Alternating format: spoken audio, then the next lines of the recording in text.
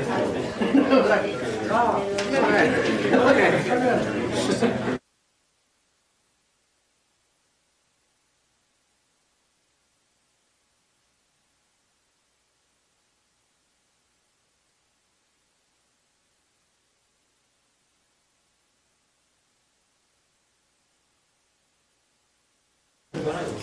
welcome everybody on today's headline. Today we have three very interesting and very special talks. First of all, we have a visitor, Damiano Caprioli from Princeton, who is an associate research scholar there, and he will tell us about ultra-high energy cosmic rays. After that, Blakesley Burkhart will speak, and who is an Einstein Fellow in CFA, and she will tell us about measuring emission turbulence in the ISM using synchrotron fluctuations. And finally, we will have a very interesting talk given by Ralph Kraft, who is an astrophysicist at SAO, and he will tell us about the Vitro mission, which is a discovery proposal to study the outer solar system and the Oort cloud. So, Damiano, please. Thank you for having me, and thank you for the organizer for scheduling my talk on quite a short notice. So today I will outline a novel model for the acceleration of ultra-high energy cosmic rays. And as you're probably familiar, cosmic rays were discovered more than 100 years ago by Victor Hess, who discovered that the level of ionizing radiation increases with altitude. And this means that there must be something extraterrestrial that is bombarding the atmosphere. And other people, like Auguste Piccard in the 30s, he was the first one reaching the stratosphere with just a pressurized aluminum gondola and attached to a balloon. And he is with his assistant, just with his rudimental helmets with pillows, because 16 kilometers up there, it's quite turbulent. And in the 40s, people realized that these cosmic rays can be very energetic and trigger extensive air shower when they interact with the atmosphere. And today, we know that we have the spectrum of cosmic rays covered over several decades in energy, and there are a lot of experiments that can be basically divided into direct detections with satellites and balloons with all 10 to the 6 GeV, so 1 PeV. And above these energies, you have to rely on ground-based arrays and fluorescence telescopes that basically tend to reconstruct the chemical composition and the energy of primary cosmic rays based on the property of the showers that they trigger. And the most remarkable feature of cosmic ray spectrum is that it is almost a perfect power law with an energy spectral index of 2.7 over 12 orders of magnitude. There are some features, though, like the so-called knee, where the spectrum becomes a little bit steeper, and an ankle when it flattens again. And then most natural question is, what is the mechanism that can accelerate particles with such a nice feature? And the simplest idea that you can envision is the so-called Hillas criterion, in which you want, for the acceleration of particles up to a given energy, that the Larmor radius of this energy to be encompassed by the size of the system, of the accelerator. So if you plot the typical size and magnetic fields for astrophysical objects, you see that there are some thresholds, such that acceleration up to a given energy can only be achieved if the magnetic field is large enough or if the size is large enough. And roughly, according to this criterion, cosmic rays below 10 to the 16, 10 to the 17 electron volts can be accelerated in our galaxy, because above this energy, the Larmor radius exceeds the size of the galaxy in the typical interstellar magnetic field. Therefore, high-energy cosmic rays, where you usually refer to ultra-high energy cosmic rays or cosmic rays above 10 to the 18 electron volts up to more than 10 to the 20, must be of extragalactic origin. And if you look at the source candidates, they are almost invariably relativistic objects, like gamma ray burst, AGNs, and newly born pulsars. So since galactic cosmic rays are now proved to be accelerated in supernova remnants at the blast waves, at the shocks of these supernova remnants, the most natural way the most natural place where to look for acceleration of ultra-high energy cosmic rays would be relativistic shocks. So if you have a conversion of, the shock is just conversion of kinetic energy into heat, if you want. But if a particle impinges on the shock with a given angle, a given inclination, and comes back into the upstream, you can, with a different inclination, you can simply show that, so if you take the initial momentum and initial energy EI, and you convert this energy into the downstream frame, and you assume that in the downstream the particle undergoes an elastic scattering, which you can also see as a gyration around the magnetic field, and then you convert, if for some process the particle comes back into the upstream, the final energy in the upstream reference frame, which is this simple Lorentz boost, is a factor of gamma squared, where gamma is the Lorentz factor of the bulk flow, times the initial energy plus this correction that depend on the incoming and the outgoing angles. So the energy gain depends on how these two direction of flights are uncorrelated. And if you see that if for almost, if they are uncorrelated, the particle comes back with a factor of gamma squared in energy. And of course, if the inclinations are the same, the energy gain is just a factor of 2. So that's why if a particle crosses the shock, it gains a boost of a factor of 2. But then, since the particle will fly out along the direction of propagation of the shock, but if it is deflected just a little bit, the shock catches it. So the second cycle will be less effective because the ingoing and the outgoing angles are correlated now. So will be less efficient, just a factor of 2 in energy. But it's not obvious that particles can actually return back into the shock because this surface is moving away at almost c, right? So we would like to twist a little bit this configuration and speak about acceleration in relativistic flows.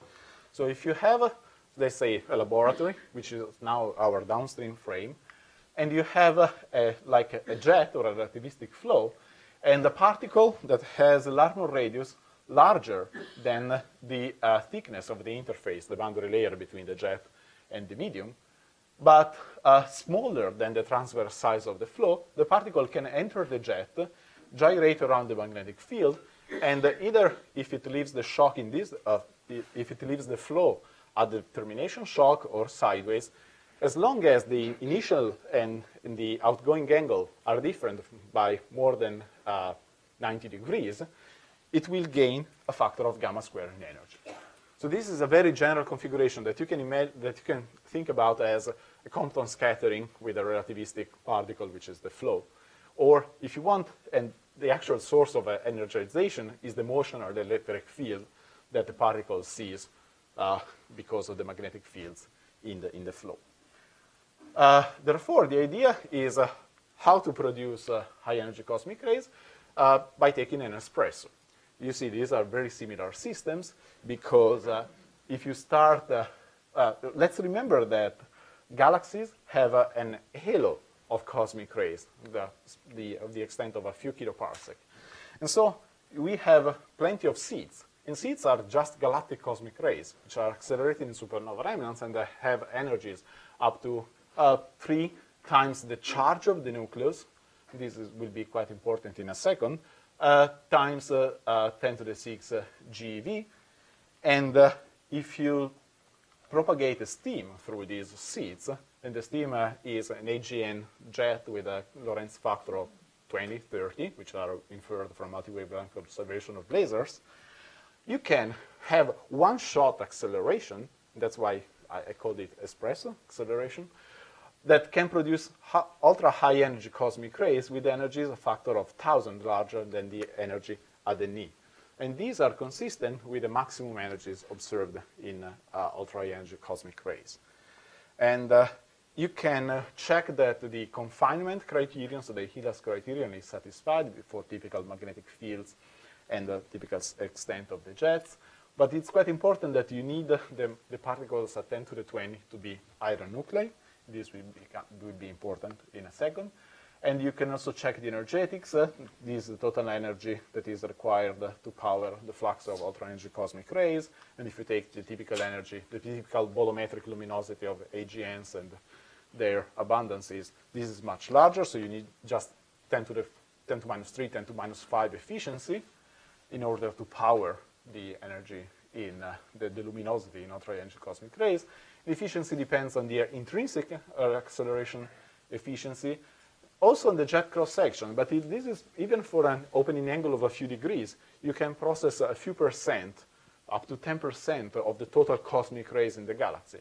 So this is intrinsically quite efficient, and you can look at what kind of sources are responsible for this, and it must be radio-loud quasars, blazars, FR1, and so on. So the idea is that if you have, now we try to global explanation of the spectrum of cosmic rays. So the knee is observed to be due to the superposition of cutoffs of different species. These cutoffs are proportional to the charge of the nucleus, so they are accelerated, particles are accelerated in a rigidity-dependent way, therefore the maximum energy scales with z, and the relative abundances of different species is such that you get this steepening at the knee.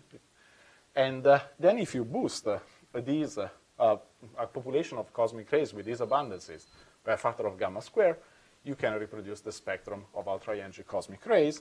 I'm finishing with just this. The natural prediction of this mechanism is that the chemical composition of ultra-energy cosmic rays must match the composition in the knee region.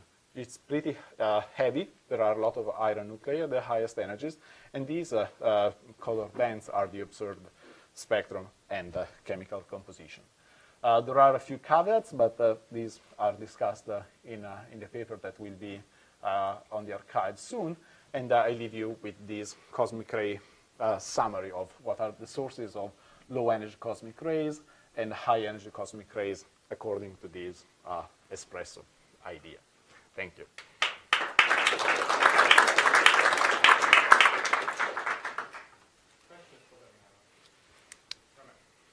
So, Damiano, GRBs have gammas another factor of 10 larger, yep, or even 30. So they will have yet another component, is what you predict at yet higher energies?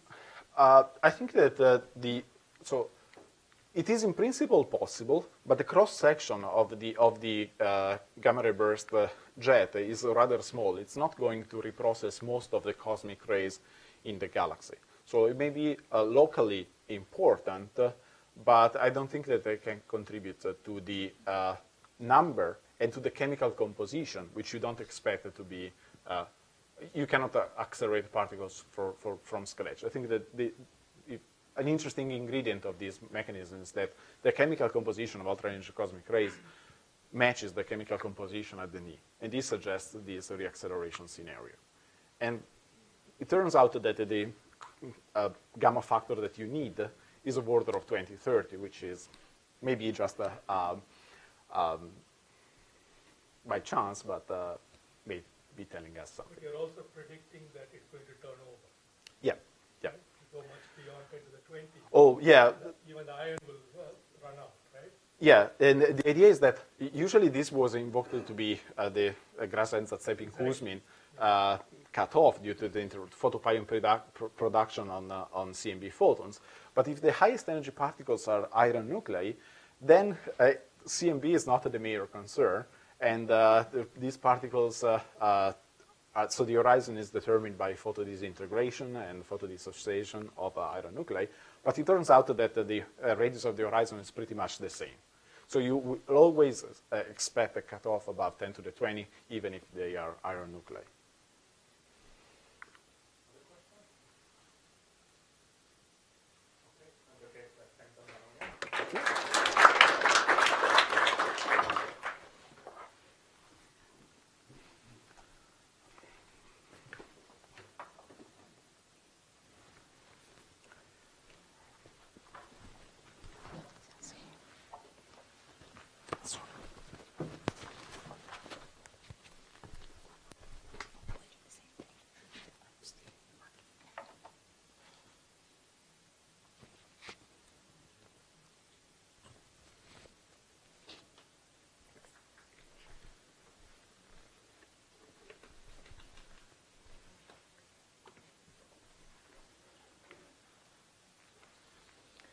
Okay, so now we'll switch gears a little bit, and I will be discussing measuring turbulence in the warm ionized medium via linear polarization gradients. So this is fluctuations in synchrotron, radio synchrotron.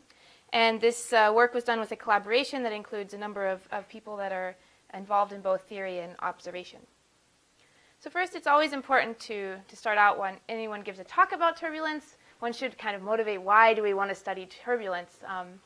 And the fact of the matter is that MHD turbulence, that is turbulence with that includes a magnetic field and a partially or fully ionized gas, is relevant for a variety of different physical processes in astrophysics. We just heard a very nice talk about acceleration of cosmic rays, so magnetic fields and turbulence are critical there. Reconnection of field lines, amplification from the dynamo process, feedback, galaxy evolution, star formation, etc. So MHD turbulence really touches on a wide range of scales and problems in astrophysics. And in particular, for the warm ionized phase of our Milky Way galaxy, there's a number of different tracers in which to study this. And one, of course, is the synchrotron emission. So if we just simply look at a map of total intensity of the galactic plane, this is 1.4 gigahertz map from the Southern Galactic Plane Survey, which is an interferometer survey. One can see very classical ISM features, so things like H2 regions, supernova remnants, and then these points are often extragalactic sources. So this is a very nice and familiar picture for most of us. However, if we look in linear polarization, so the same image, same data of the galactic plane, one sees a very different picture in linear polarization. In particular, it looks basically nothing like the total intensity map. And so for a long time, researchers were quite puzzled, why do you get these sort of filamentary structures in linear polarization? And of course, it's related to what's going on along the line of sight from different structures in the galactic ISM to the telescope. Of course, this is known as the Faraday rotation, which is rotating the angle of polarization. And this rotation is proportional to the electron density along the line of sight and the magnetic field along the line of sight. Now, of course, turbulence, our classical picture of turbulence, will include fluctuations along the line of sight in NE and B. And so therefore, this different structures in the linear polarization map could well be due to a turbulent ISM along the line of sight.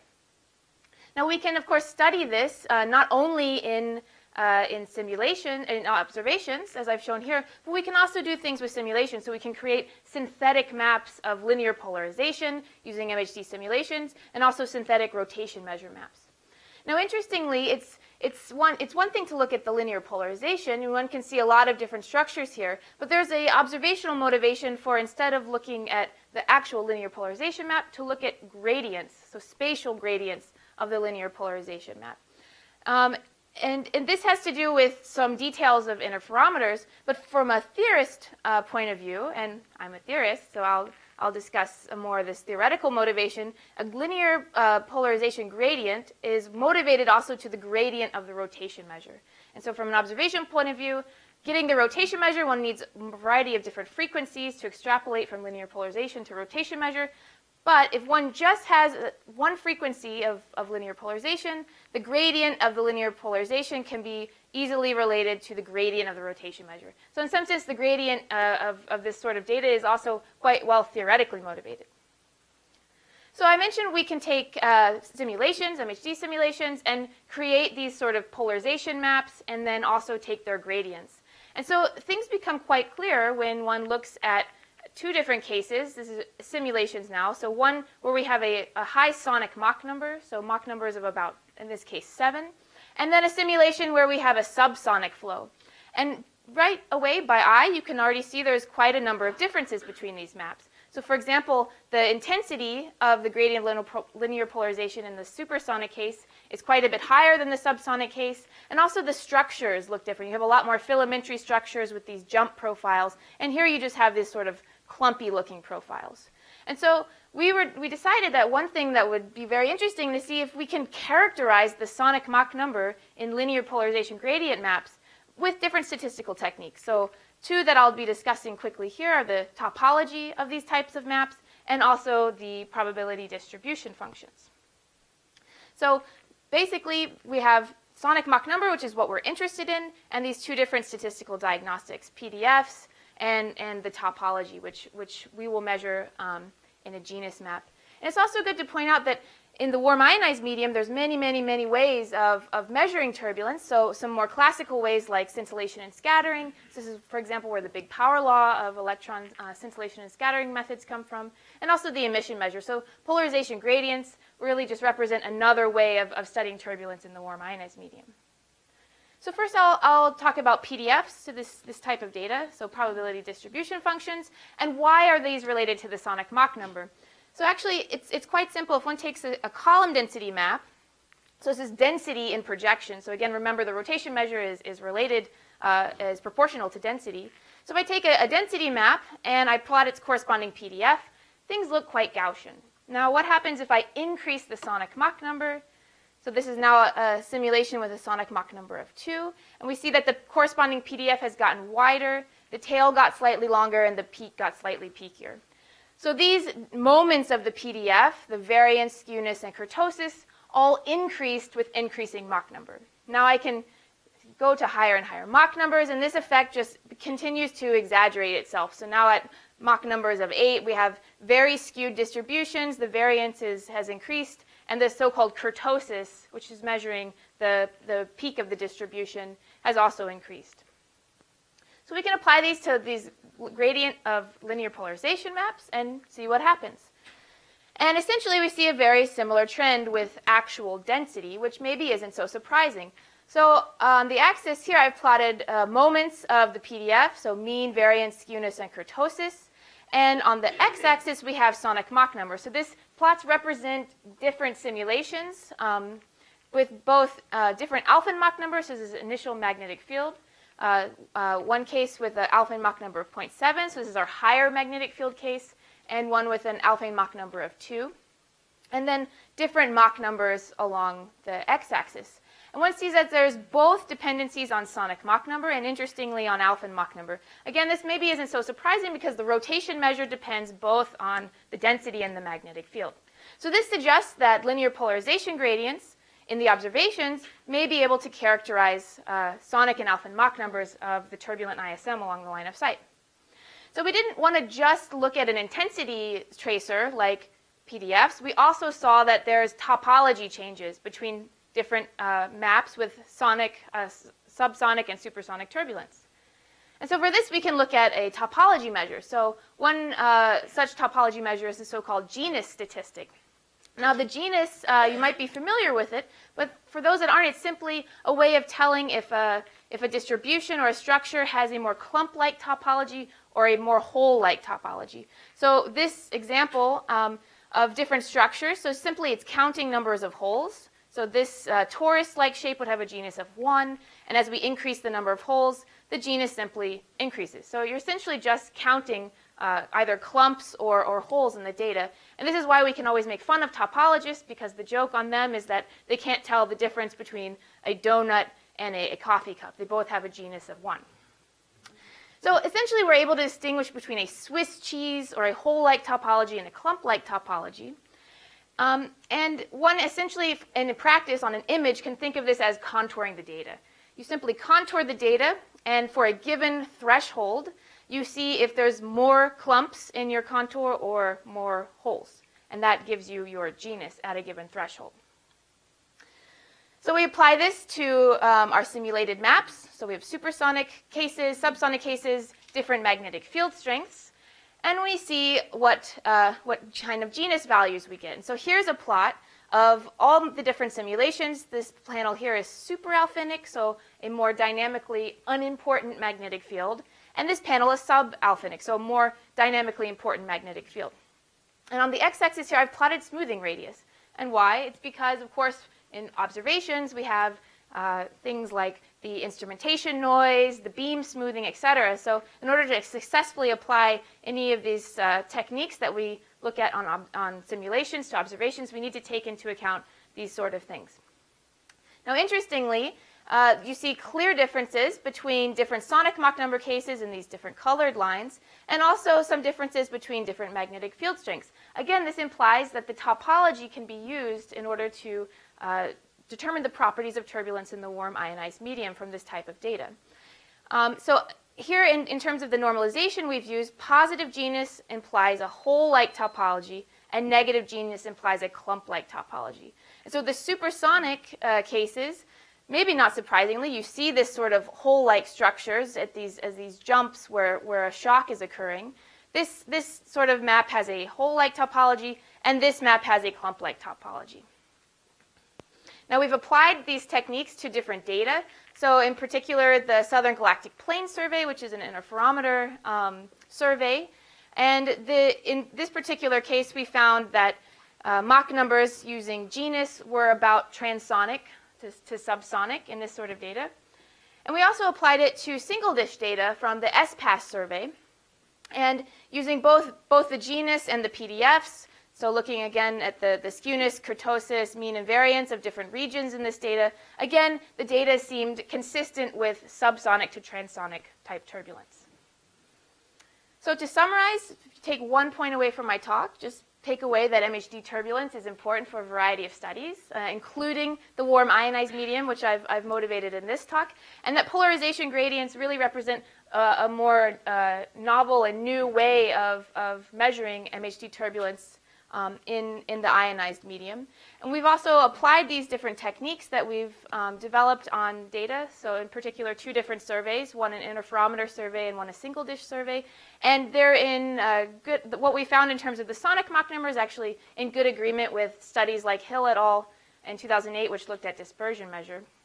And then finally, in terms of future prospects, polarization gradients will be very, I think, important for assessing turbulence in terms of the accretion disk around Sagittarius star, which is upcoming with the Event Horizon Telescope. So I'd love to talk more about this point with you.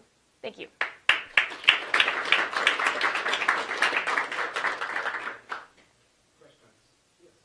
Blakesley, can you go back to the plot where you showed your PDF that becomes skewed and skewer when with different Mach numbers? So when you calculate these PDFs, essentially I imagine even if you are projecting, you still have to choose a smoothing length or a pixel size, right? Mm-hmm. And this is also, I mean, for example, if you do it on the large scale structure and you do it on different smoothing lengths, your PDFs become more and more skewed according to the size of your PDF. So I was wondering, when you do these exercises, and particularly when you then compare to observational data, what do you use to decide on which scale are you talking about? Yeah, it's a really good question. So with the simulations, they're ideal MHD simulations, so they're scale-free. So we can scale them to a particular distance. We can scale the magnetic field and density to sort of fiducial values. And then we also know the telescope beam size, so we apply that as well to this. Essentially, you take the beam size, exactly, smoothing length, and you compare it to the simulation, whatever that means. Right, and exactly. And we also found, in terms of the PDFs, that they're much more sensitive to the beam size.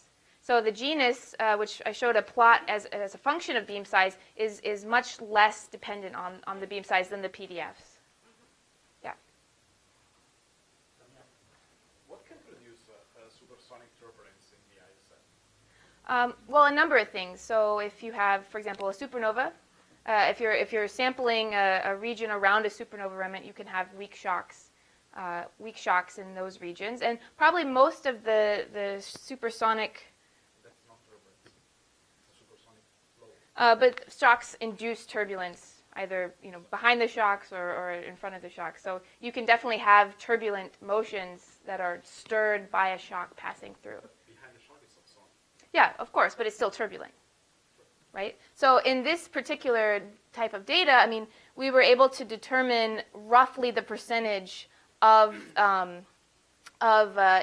these different pieces of data, roughly the percentage where we would expect supersonic motions, and in general it's quite low. So most of the turbulence that we found in the warm ionized medium is pretty transonic to subsonic. Yeah. Thank you.